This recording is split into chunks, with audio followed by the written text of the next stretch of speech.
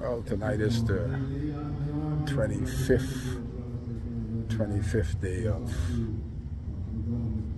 January 2023, and we are to a much anticipated town hall meeting.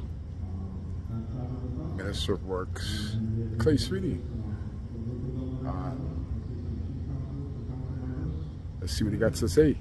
We're live on WCAY. I usually tell people that I'm study practice is always coming on my page. When I just start roads in neutral, I say the road passing and have a go. And then the coastal that is coming, that's going to deal with unregulated communities. I see some people post that wants to happen. So I told them there's no way I'm going to reach tonight. There's hardly anybody recognizable on the panel. That kind of stuff. So what I'm going to try to do, I usually don't talk too much, but I will try to address all the issues. So this won't be a 2-hour meeting, and hopefully I can address them before you and ask a question. How about that? So the main reason for upcoming this week is the deal for unregulated and the communities here in Alberta. We've been very aggressive. We've seen we've been very aggressive in the province. We've done 2 communities, Cool Acres, as well as All Saints Lake. The Grace. And I recommend them because they do put their life in the line to deal with these issues. They do spend a lot of time through the nights and the weekends to gather this data and to risk not only their lives but the lives of their families. So we honestly, Dolly yesterday, I think they call it Dolly, and Gaza, today. And between the two, Gaza, there's 123 structures in Gaza, unregulated community, and 116 in Dolly, which is 239 structures, all of which have not received any building permit approval.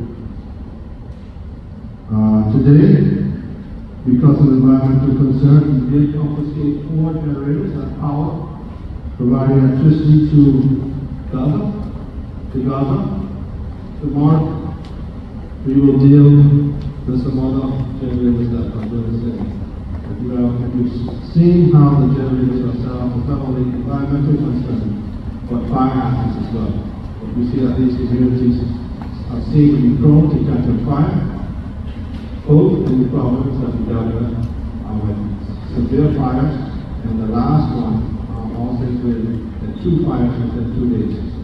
So these are not just environmental hazards, but hazards that could form the large fires that can devastate communities.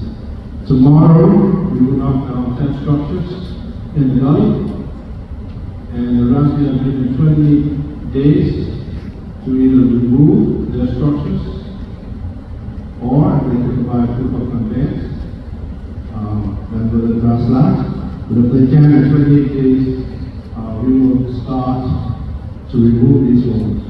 And we are serious. I know some people don't think that we're serious. Right? So Cecilia, and if I tell you something, it's happening. So I can tell you, really come to play. So 28 days, we'll be back in Africa. The task force will be doing their job. And be mindful that they're immediately knock down those structures if they are not removed prior to.